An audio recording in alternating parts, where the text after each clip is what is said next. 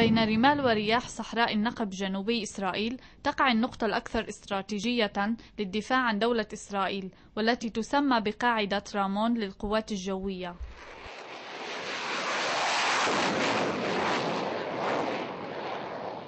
افتتحت قاعدة رامون أبوابها لوسائل الإعلام الدولية في الأسبوع الماضي لتكشف عن قدراتها الدفاعية والهجومية للقوات الجوية.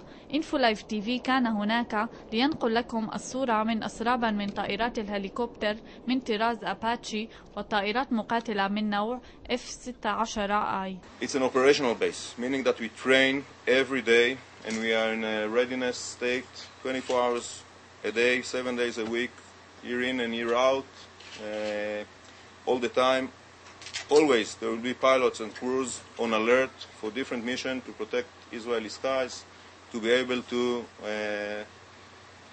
assist ground troops in any type of problem, either on the northern border, near Gaza, or any other border. في الحرب القادمة سيكون للقوى الجوية الدور الرئيسي والحاسم، هذا ما يردده محللو جيش الدفاع الإسرائيلي. وقد تحدث الطيارون عن مروحيات الأباتشي الهجومية التي استخدمت مؤخرا في آخر البعثات لقتال الجماعات العدوانية، والتي تطلق صواريخ القسام وغيرها من قطاع غزة ضد البلدات الواقعة في جنوب إسرائيل. There was 2 weeks ago the tunnel that Hamas built under the fence in order to kidnap one of our soldiers. It was really a ticking bomb, and we knew that every day now it could happen, and one of our soldiers will be kidnapped. And our soldiers got inside, and we were in the air to help them if necessary, which in the bottom line was necessary. So I'm happy to say that we helped them.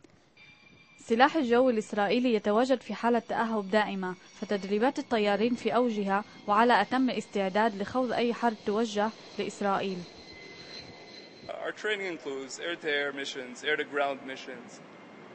One thing that we have done since the Second Lebanon War is improved our capabilities in joint forces, working with joint forces with ground units and with the Navy and different stuff like that. In general, our capabilities are very high.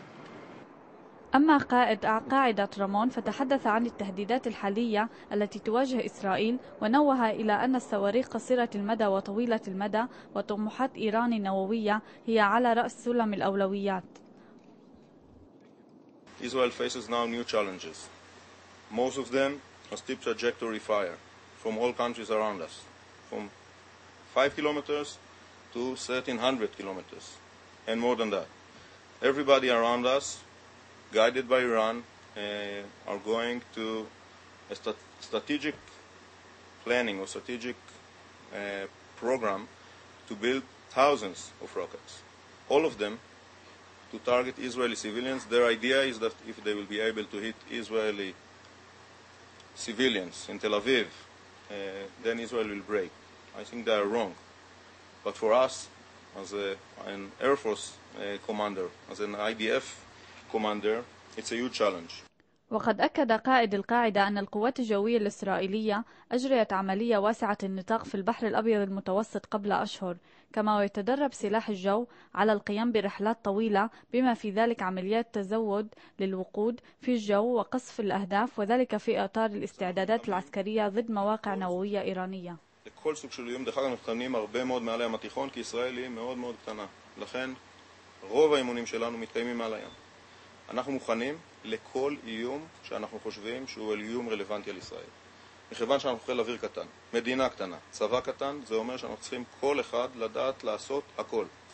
לדעת להגן על שמי המדינה מפני מטוסים חודרים. לדעת למצוא רקטות קסאם שמשדרים על שדרות.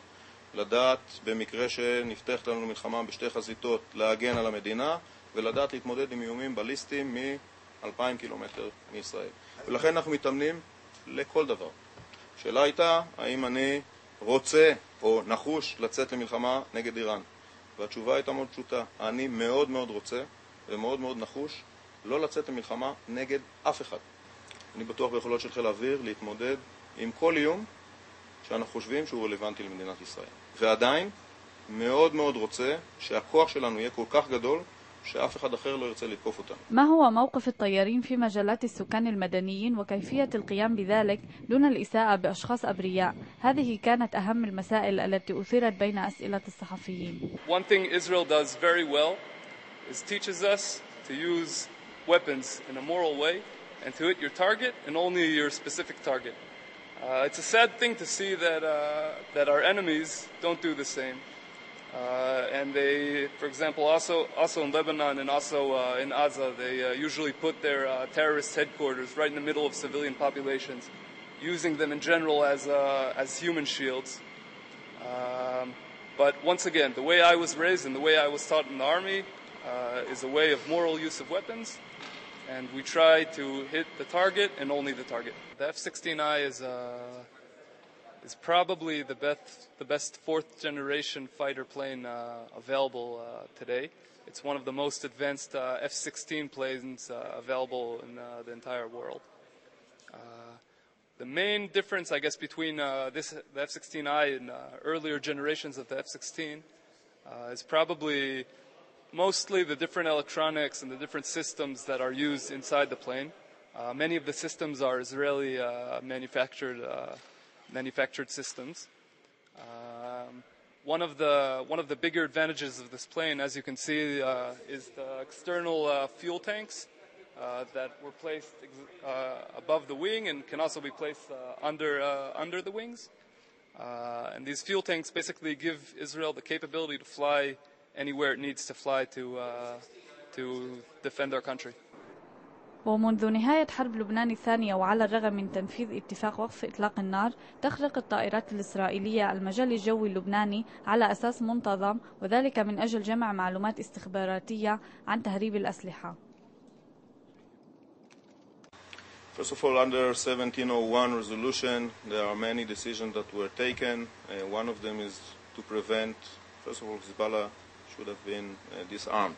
But one of the major points is to prevent from weapons to go from Syria to Lebanon. Our missions, and I won't go to specific mission, our mission continuously is to monitor that. We monitor that, we know the weapons that are being there, and we need to make sure that we are ready to face them in time of war or crisis. So without specific, we need, in peacetime, hopefully it will last forever, to make sure that we are ready for the challenges ahead of us. Some of it is gathering intelligence, gathering information.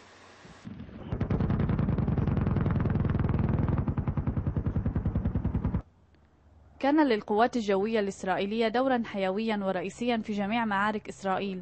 التفوق التكنولوجي للقوات الجوية الإسرائيلية يجعل القصف الجوي السوري واللبناني لأهداف إسرائيلية أمرا شديد المخاطر واحتمالات نجاحه كبيرة جدا، غير أن الطيارين لديهم الأمل في أن يسود السلام سماء الشرق الأوسط.